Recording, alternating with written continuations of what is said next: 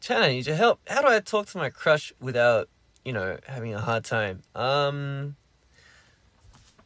mean, it takes courage, and you need to be prepared for like the results. Like, how do I say results? Like you need to have your feelings set and your mindset set to be ready for rejection. Like, you never know what could happen. I mean, like, it could be acceptance or rejection. It's like a 50-50 chance, right?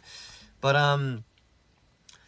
I guess, like, even if you really, really like that person, try not to expect too much, or else you'll get more hurt.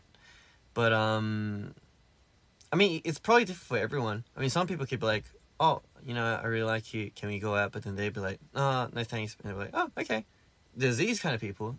And there's people that are like, oh no, what, I mean, what was, you know, what didn't I have? Like they could, you know, get full depressed. So, yeah, just be prepared for, you know, just, because there's a chance of getting rejected, but yeah, try, it's so hard to help out, but, yeah, just try not to think too much about it, and, just be you.